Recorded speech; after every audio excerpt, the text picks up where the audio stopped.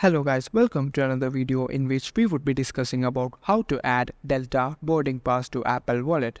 Are you having trouble adding your Delta boarding pass to Apple Wallet? Don't worry, in this video we'll help you find a solution for it. As you all know, you can't add any external passes or cards other than debit or credit card, transit card, driver's license or state ID directly from the Apple Wallet itself. To do so, follow these steps. 1. Go to App Store and search for Card Manager. Install the app.